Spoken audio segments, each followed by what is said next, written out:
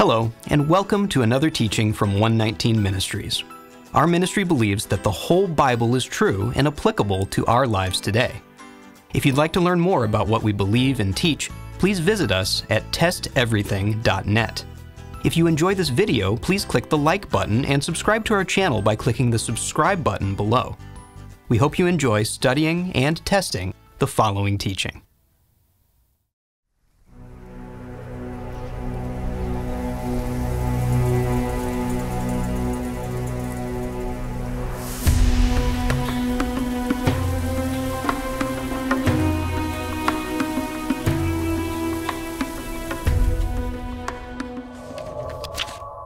In the book of 1 John, we're instructed to walk in the same way that Christ walked. 1 John 2, verse 6. By this we may know that we are in him. Whoever says he abides in him ought to walk in the same way in which he walked. What does John mean when he says that we should walk like Christ? Since Christ kept the Torah, the law of God, we have claimed that in order to walk like Christ, we should keep the Torah like Christ. However, some have argued that this is not a fair interpretation of this verse from 1 John. Here's what author R.L. Solberg has to say. Walking as Jesus walked doesn't mean we have to hike from town to town on foot, teaching people about God. It doesn't mean we have to eschew electricity, indoor plumbing, and other modern luxuries. And it also doesn't mean we have to keep the law of Moses. It's certainly true that John is not telling us to do every single thing that Christ ever did. Clearly, John is referring to something specific about Christ's behavior that he wants us to emulate. So is it fair to interpret John's words the way that we have? Does walking like Christ mean keeping the law like Christ did, or is it referring to something else? Let's take a closer look. Why walk? The first thing to note is John's phrasing in this verse. John could have told us to behave like Christ in any number of ways. He could have told us to do what he did, love like he loved, or be like he was. But the verse says to walk in the same way in which he walked. So why did John choose this particular phrasing? Why specifically mention walking? Well, there are many scriptures that speak of walking in God's ways. What's relevant to us is that the overwhelming majority of them specifically refer to keeping God's law. For example, the Torah itself says that we should walk in God's statutes. Leviticus 18, verse 4. You shall follow my rules and keep my statutes and walk in them. I am Yahweh your God. Ezekiel says that God's Spirit will cause us to walk in those same statutes. Ezekiel 36, verse 27. And I will put my Spirit within you and cause you to walk in my statutes and be careful to obey my rules. Ezekiel also gets very specific about some of the statutes that God wants us to walk in. Ezekiel 18, verses 5 through 9. If a man is righteous and does what is just and right, if he does not eat upon the mountains or lift up his eyes to the idols of the house of Israel, does not defile his neighbor's wife or approach a woman in her time of menstrual impurity, does not oppress anyone but restores to the debtor his pledge, commits no robbery, gives his bread to the hungry, and covers the naked with a garment, does not lend at interest or take any profit, withholds his hand from injustice, executes true justice between man and man, walks in my statutes, and keeps my rules by acting faithfully, he is righteous. He shall surely live, declares the Lord Yahweh. Every one of these statutes that Ezekiel mentions comes from the Torah, and Ezekiel says that we should walk in them. But it's not only Old Testament prophets who use this kind of phrasing. The New Testament also refers to keeping the Torah as walking in God's commandments. Luke 1, verse 6.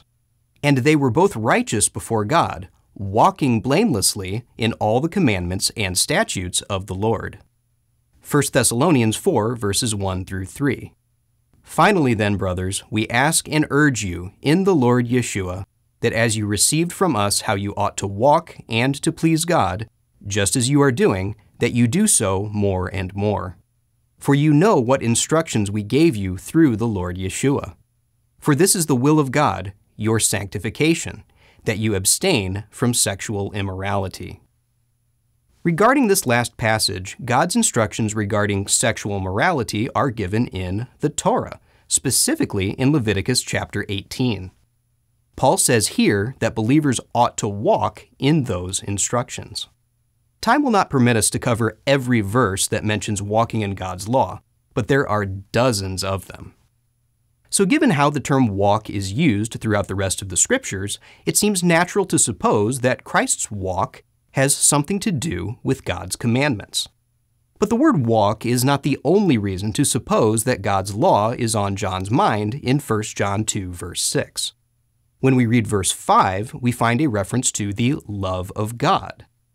1 John 2, verses 5 through 6. But whoever keeps his word, in him truly the love of God is perfected. By this we may know that we are in him. Whoever says he abides in him ought to walk in the same way in which he walked.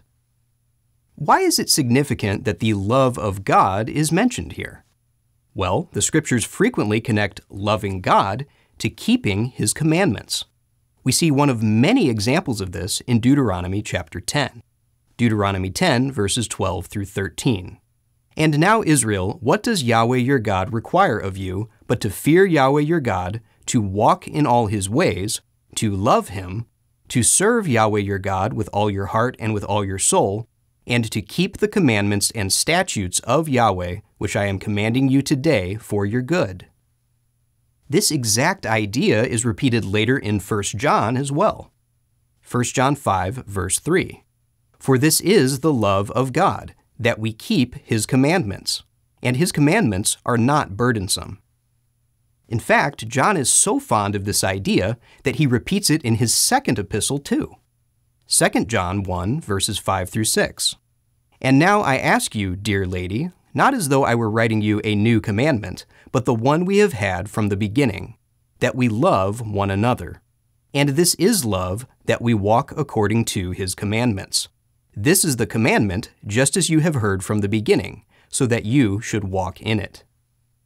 So, keeping God's law, walking in God's commandments, and loving God are connected ideas.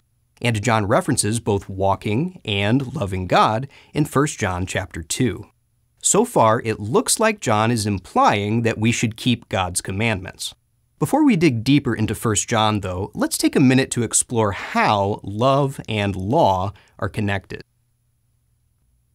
God's love and God's law. What does God's law have to do with love?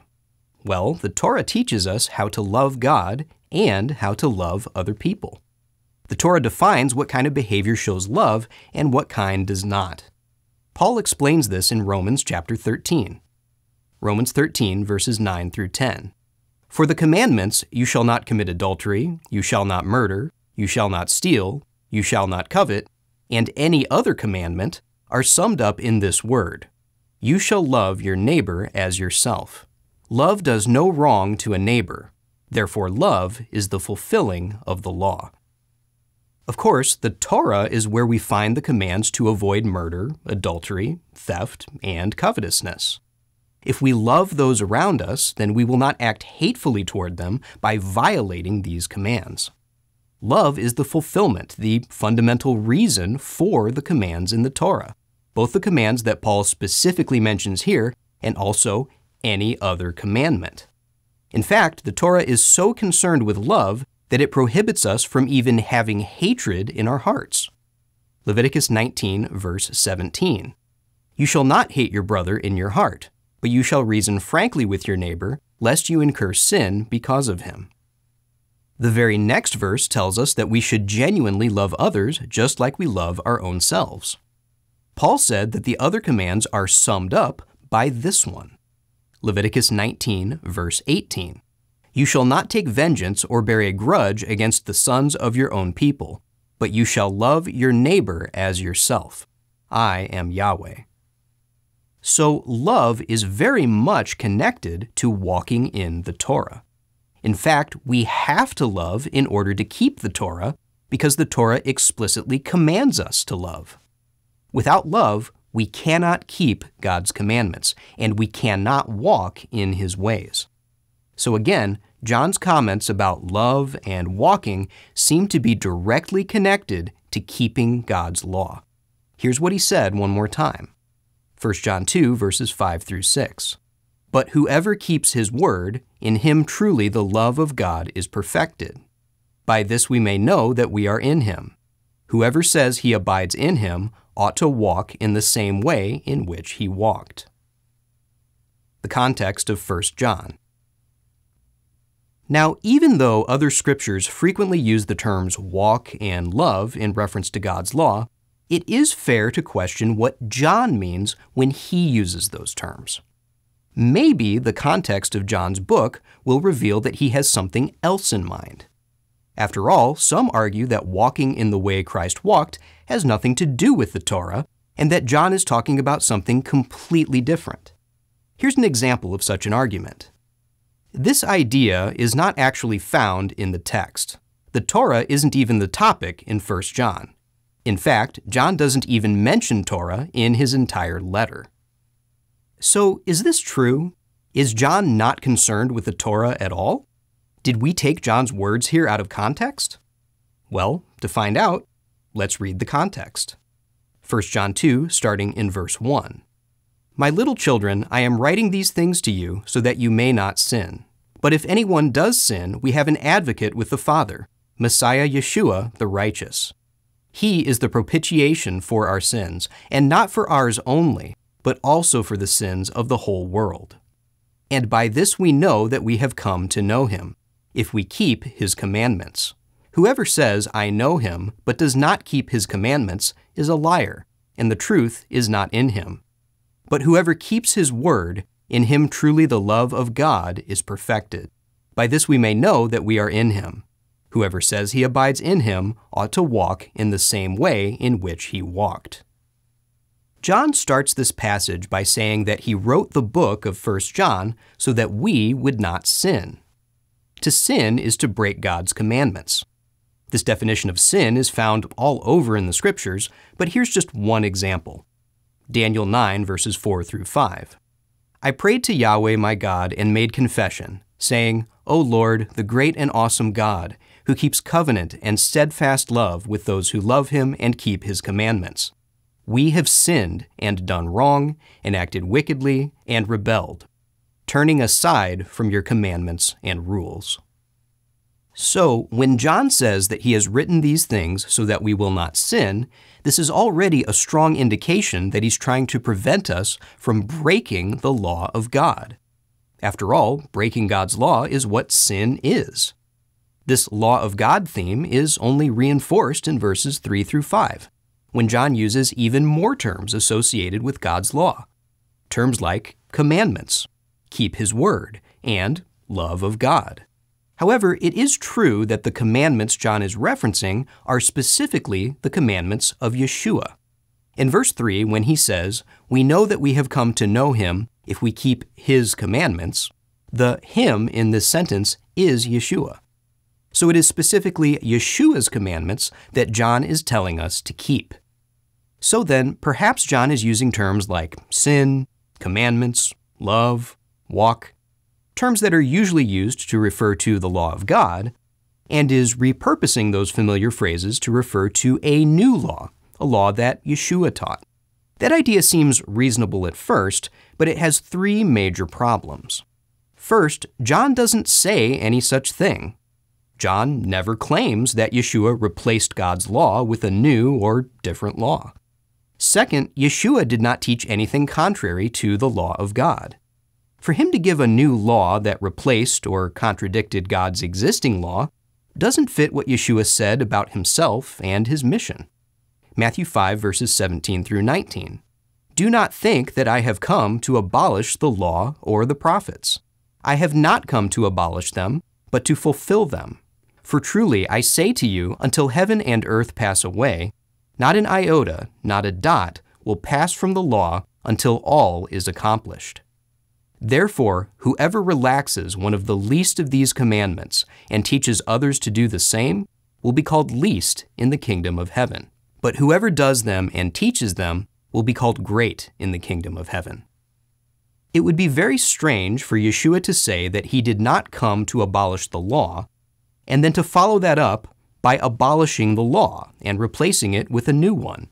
Here he says that not only is the law not abolished, but that we should do and teach its commandments. The third problem with the idea that John is talking about a new law is that if we keep reading John's letter, he makes it very clear that he's not talking about a new law at all. 1 John 2, verses 7 through 8. Beloved, I am writing you no new commandment, but an old commandment that you had from the beginning. The old commandment is the word that you have heard. At the same time, it is a new commandment that I am writing to you, which is true in him and in you, because the darkness is passing away, and the true light is already shining. Here, John says that this commandment that we need to keep, this way in which we should walk, is not new. In fact, it's very old. He says that we can call it new because a new thing is happening. The darkness is being pushed back by Christ, the true light. But this light was prophesied long ago, and keeping the law is part of its fulfillment. We see this in the prophecies of Isaiah. Isaiah 51, verses 4 through 5. Give attention to me, my people, and give ear to me, my nation. For a law will go out from me, and I will set my justice for a light to the peoples.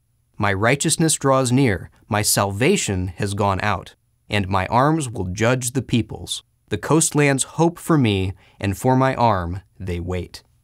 Isaiah 2, verses 3 through 5. Come, let us go up to the mountain of Yahweh, to the house of the God of Jacob, that he may teach us his ways, and that we may walk in his paths. For out of Zion shall go forth the law, and the word of Yahweh from Jerusalem. He shall judge between the nations, and shall decide disputes for many peoples. And they shall beat their swords into plowshares, and their spears into pruning hooks. Nation shall not lift up sword against nation, neither shall they learn war any more. O house of Jacob, come, let us walk in the light of Yahweh. So, the commandment that John is referring to is not new. It is old. The light that was prophesied to come, which we know is Yeshua, would send out God's law from Jerusalem, not replace God's law with a new one. These prophecies tell us that those who walk in the light keep God's law, his commandments. Not only that, but the next 3 verses in 1 John tell us exactly which commandment is the old commandment he's been talking about. The commandment to love. 1 John 2, verses 9 through 11. Whoever says he is in the light and hates his brother is still in darkness. Whoever loves his brother abides in the light, and in him there is no cause for stumbling. But whoever hates his brother is in the darkness, and walks in the darkness, and does not know where he is going, because the darkness has blinded his eyes. So then, what is the old commandment from verse 7 that seems like it's new? What commandment does one keep that causes him to abide in the light? It's the command to love one's brother. Where does this command come from? Directly from the Torah, as we read before. Leviticus 19, verses 17 through 18. You shall not hate your brother in your heart, but you shall reason frankly with your neighbor, lest you incur sin because of him. You shall not take vengeance or bear a grudge against the sons of your own people, but you shall love your neighbor as yourself. I am Yahweh. So, walking in God's law, and especially the law to love one's neighbor, is also walking in the light. Christ walked in the light. He loved others in accordance with Leviticus 19, and obeyed all of God's commandments concerning how to love others. If we act like he did, we will also be in the light, because we will be loving others and keeping God's law too. Now this presents a question. As we mentioned before, John explicitly says in verse 3 that he's talking about Yeshua's commandments. So why in verse 10 is John talking about Moses' commandments, specifically the command from Leviticus 19 to love your brother? Well, that's because they're the same commandments. Yeshua tells us that we must believe Moses in order to believe him. John 5, verses 46 through 47. For if you believed Moses, you would believe me, for he wrote of me. But if you do not believe his writings, how will you believe my words? Yeshua taught many things concerning the law of Moses, and one of them was that all of the law depends upon love. Matthew 22, verses 35 through 40. And one of them, a lawyer, asked him a question to test him. Teacher, which is the great commandment in the law? And he said to him, You shall love the Lord your God with all your heart, and with all your soul, and with all your mind. This is the great and first commandment. And a second is like it. You shall love your neighbor as yourself. On these two commandments depend all the law and the prophets. Both of these commandments, to love God and to love your neighbor, come straight from the Torah. They're not new commandments that Yeshua invented during his ministry. So Yeshua's commandment to love was the same as the Torah's commandment to love. Yeshua repeated this command again when he said this, John 15, verses 9 through 14. As the Father has loved me, so have I loved you. Abide in my love. If you keep my commandments, you will abide in my love, just as I have kept my Father's commandments and abide in his love. These things I have spoken to you, that my joy may be in you, and that your joy may be full. This is my commandment, that you love one another as I have loved you. Greater love has no one than this, that someone lay down his life for his friends. You are my friends if you do what I command you.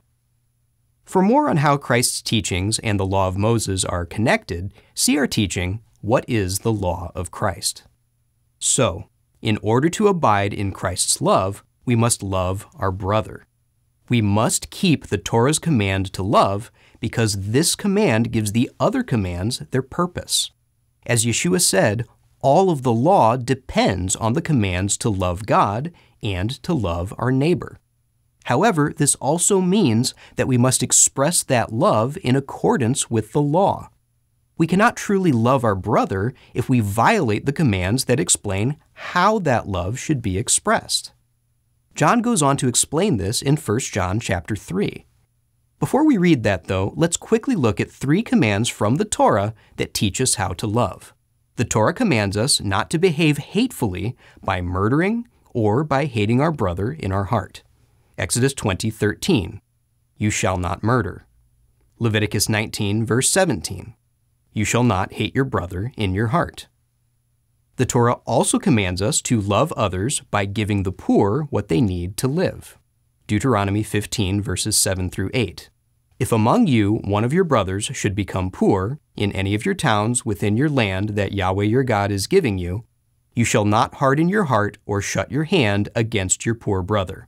But you shall open your hand to him and lend him sufficient for his need, whatever it may be. What does this have to do with 1 John? Well, after chapter 2, verse 6, in which John explains that we should walk like Christ walked and keep his command to love each other, John explains in chapter 3 that we also must keep the Torah's commands concerning murder, hatred, and giving to the poor. He says that all of these commands show us how to express love. Here's what he says, 1 John 3, verses 11 through 18. For this is the message that you have heard from the beginning, that we should love one another. We should not be like Cain, who was of the evil one and murdered his brother. And why did he murder him? Because his own deeds were evil and his brother's righteous. Do not be surprised, brothers, that the world hates you. We know that we have passed out of death into life, because we love the brothers. Whoever does not love abides in death. Everyone who hates his brother is a murderer, and you know that no murderer has eternal life abiding in him. By this we know love, that he laid down his life for us, and we ought to lay down our lives for the brothers. But if anyone has the world's goods and sees his brother in need, yet closes his heart against him, how does God's love abide in him? Little children, let us not love in word or talk, but in deed and in truth. In this passage, John repeats the command to love one another, but he goes on to explain what that love looks like. We love our brother by keeping the laws from the Torah that show us how to love him, by not murdering or hating, and by taking care of the poor. We should not just love in word or talk, but in deed and truth. We shouldn't just say that we love our brother. We should act in a loving way toward him. We should keep the commandments that show us how to love him. If we're not keeping those commands, then we cannot honestly say that God's love is in us. If we love our brother and keep God's laws, then we walk in the light, the same light that goes forth from Zion in Isaiah chapter 2. But if we hate our brother and disobey God's law, then we walk in darkness, and we will stumble off of God's path. As David wrote, Psalm 119, verse 105, "Your word is a lamp to my feet and a light to my path." Walking like Christ. So, is John referring to keeping the Torah when he says to walk in the way Christ walked? It seems very clear that he is. The Torah commands us to love our brother, and both Yeshua and John say to love our brother. The Torah says to avoid murder and hatred and to give to the poor, and John says the same. The Torah's commands are to be walked in, and Isaiah 2 connects walking in the Torah with being in the light. John describes those who walk in the way Yeshua walked as being in the light. So 1 John is teaching the same ideas that are found in the Torah, ideas that boil down to a simple concept, that we should love our brother. This is not a new commandment, but an old one, straight from Leviticus 19. It's pretty clear that the Torah's instruction to love, and Yeshua's reiteration of that instruction, was in the front of John's mind when he wrote his letter. Walking in the way Christ walked and keeping the Torah's command to love are, in fact, the same thing. John is telling us to keep the Torah like Christ did. Now, some may say, fine, John was technically referring to the Torah's command to love our brother when he said to walk in the way Christ walked. But he was not referring to commands like keeping the Sabbath or avoiding pork. Those commands have nothing to do with loving our brother, so they also have nothing to do with walking like Christ walked. There are several things we can say about this argument. First, commands like the Sabbath are still based on love. Not necessarily love for our brother, but certainly love for God.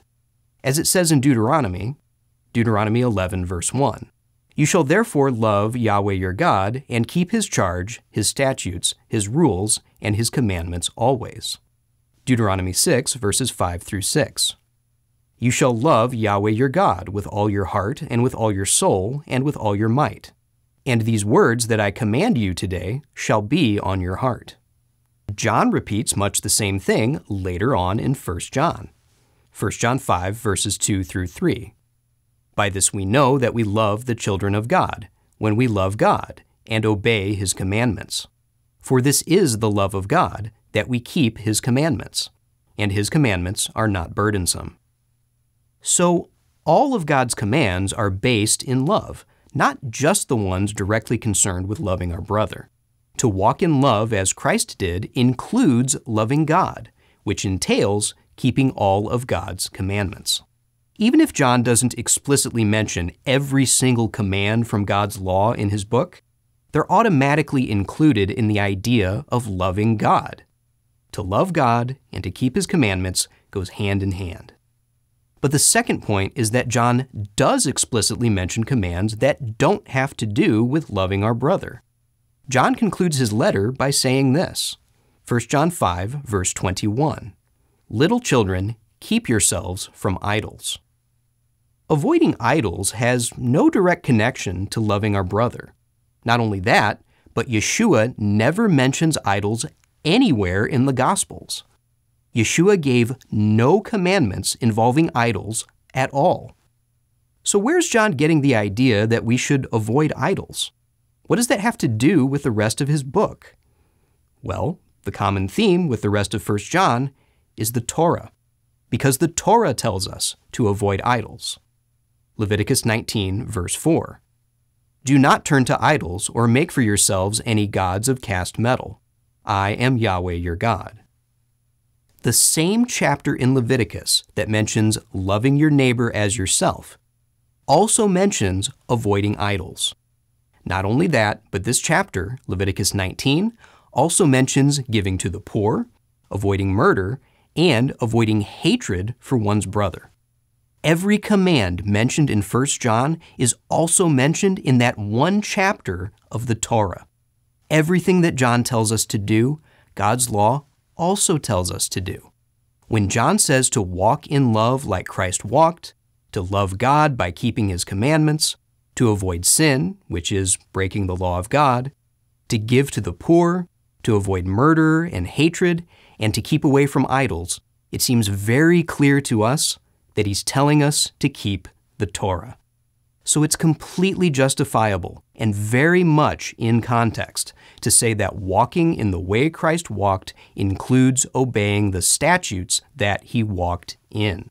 John's main point in his book is that at the core of those statutes we find two things: love for God and love for our brother. We should take John's advice and walk in that love, not just in word or talk, but in deed and in truth. We should read God's law and find out what it means to love our brother as ourselves and to love God with all our hearts. And we should express that love by doing the things that God told us to do, by walking in the same way that Christ walked. We pray you've been blessed by this teaching. Remember, continue to test everything. Shalom.